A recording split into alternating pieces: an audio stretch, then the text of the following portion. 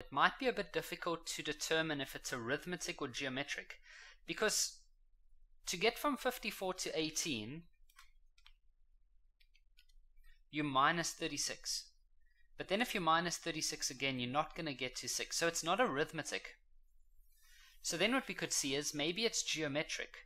To do that, we need to see the ratio, and we have to see if the ratio stays constant. So we say 18 divided by 54, which is a third. Then we see if T3 over T2 is also a third. So we say 6 over 18, and it is a third. So it's geometric, where the ratio is a third. So it should be quite easy then, because we can just use the sum formula for a geometric pattern. However, we do not know how many terms there are. We do know that the last term is 2 over 81. So we can use the term formula. We know what the value of the term is. It's 2 over 81, but we don't know what term number it is. But if we could find that, then we know how many terms our sequence has. Now our ratio is a third to the n minus 1, like that.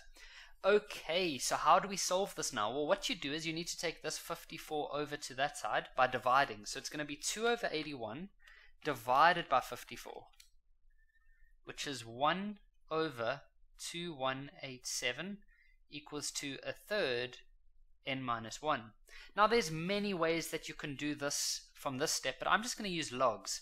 So what we're going to say is that n minus 1 equals to log of a third, and then 1 over 2187. So I'm going to type all of this on the calculator now.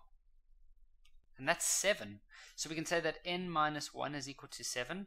Therefore, n must be 8. Okay, so we now know that this is term 8.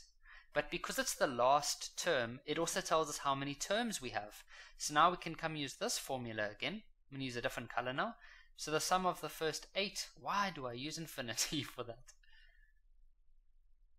Would be a, what did we say a was? Oh, it's 54.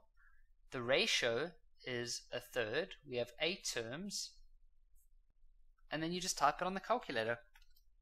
And so the final answer is going to be 80,99 if you round to 2 decimal places.